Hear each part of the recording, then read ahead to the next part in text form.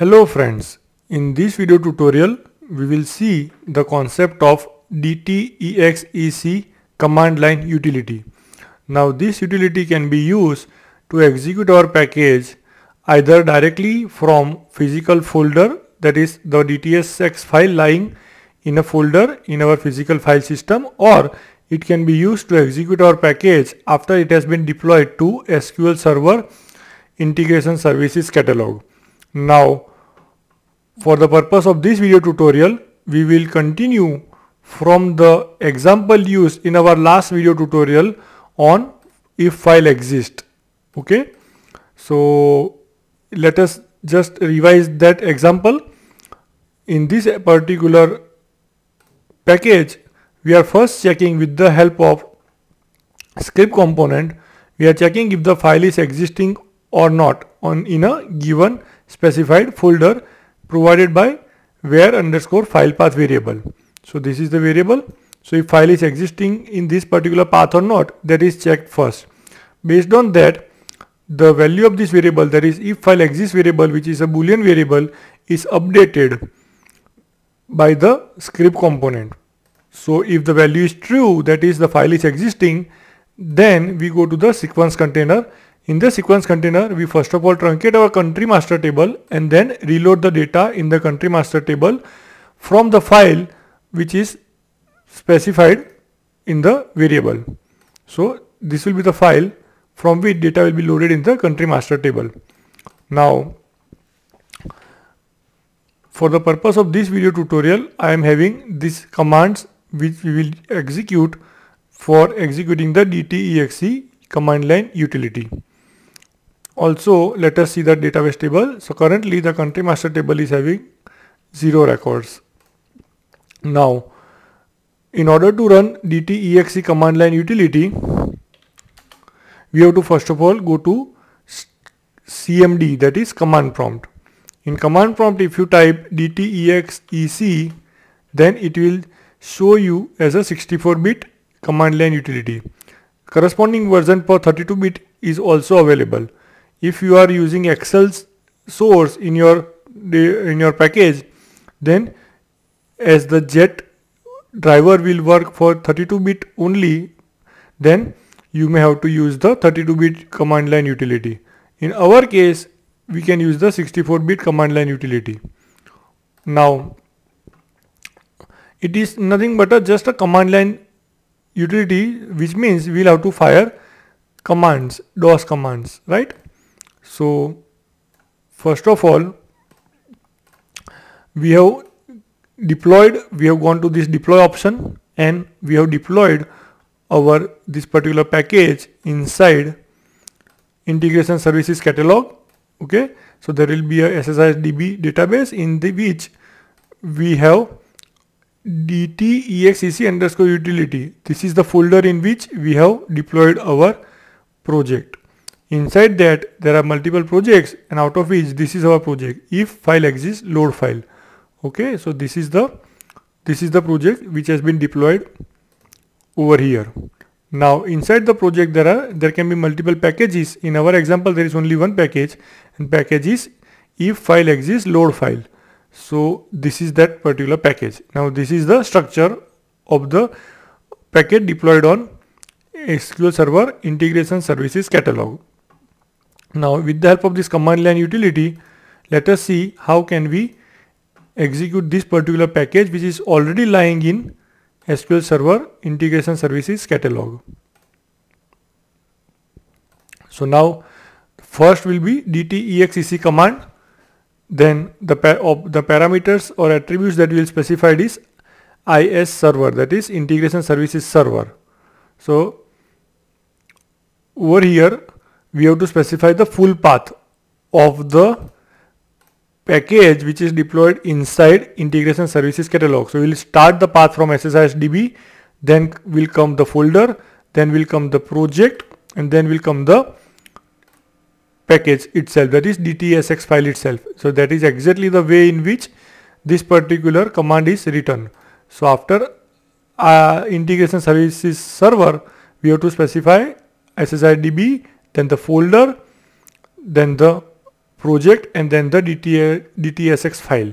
Okay, so this is how the command has been created. Then we have to specify on which server this particular DTExec file has been deployed. So the server is this particular string. Now how I got this string? When I go to connect database, so here is the string specified. So I can copy and use in the command. So once this command is created, now let us execute the same command which we have copy pasted in our command prompt. Okay, so let us execute this command. So the command got executed, that is our package DTExec file got executed in 0.094 seconds. Now one thing worth mentioning over here is, if you execute your packages using DTExec command line utility, then it will have very good performance improvement as compared to executing them from the Visual Studio, that is your BIDS, Business Intelligence Development Studio, because BIDS has to log everything, has to maintain the debugging information, whereas this particular command line utility can work quite faster than that. So if you want to measure the performance of your DTExec package, then this can be the best option, that is execute it inside DTExec command line utility. Then you can measure the performance of your SSIS package. Now once we have executed this, let us go and verify in our table, right? So 4 rows should be inserted. So we can see now 4 rows have been inserted. So let us delete those 4 rows. So now again there are 0 rows. Now the file that we executed is actually lying in this particular folder. So this is the file, this is the package file which is lying in this particular folder. So what we have done in the second example, we want to execute this particular package file right from the physical folder where it is lying. So we'll have to specify /f as the option. /f stands for file. Okay, now we have to provide the full path, okay, of the DTExec file where it is lying inside this folder. Okay, so that's what we have done. So let us copy this /f attribute along with the file path, full path. Let us go and paste it over here and let us execute it. So again our command has executed successfully, which means 4 records must have been inserted, and as we can see 4 records are there, which means our command executed successfully. So now let us again delete. So now again there are 0 records.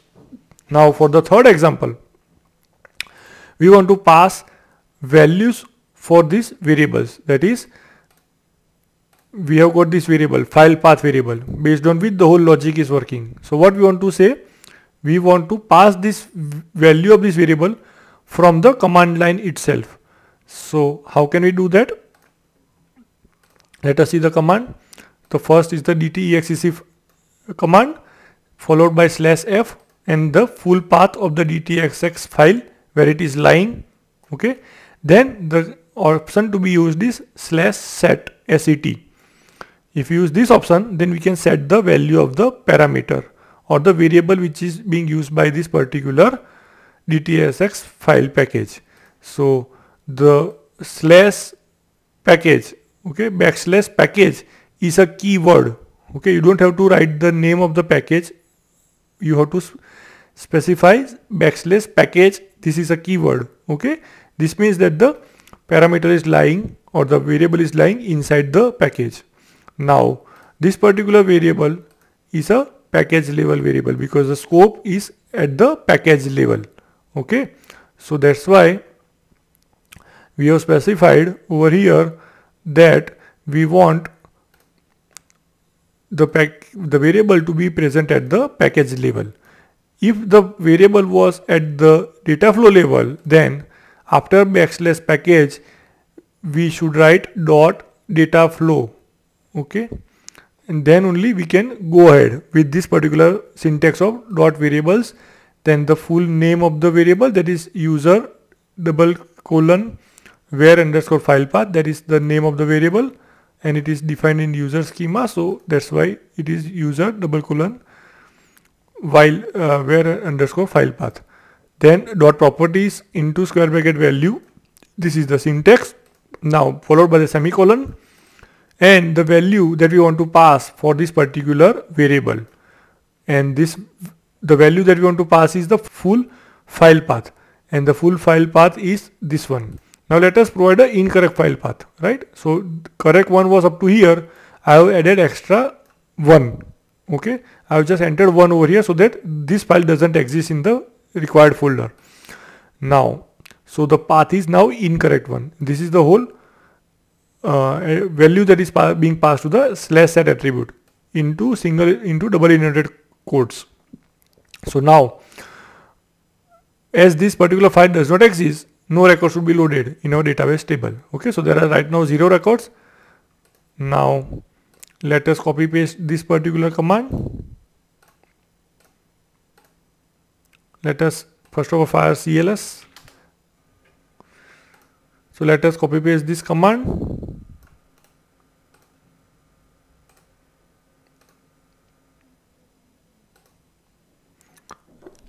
Let us click enter. So this time the file does not exist. So the package will execute successfully because the package will come to this particular if condition mentioned inside our script component, and it will then not proceed ahead because it will find that file is not existing at this location, so it will not proceed ahead. So the package will execute successfully but no data will be loaded. So let us see in our database table there are no records loaded. Now let us make only one change, that is let us correct the path. Okay, so I have just deleted one that I had typed over here at the end of the name of the file. Now everything is, the whole file path is correct. So let us say enter. So now the package has executed successfully, and now it should be having 4 records inserted, and that's what we can see over here. So this means that our command line utilities have all worked properly and correctly, and all commands have worked successfully, and we are able to execute our package from different locations, like we are able to execute from SSIS integration catalog and also from the physical folder. So I hope friends this particular video tutorial on DTExec command line utility is useful to you. Thank you.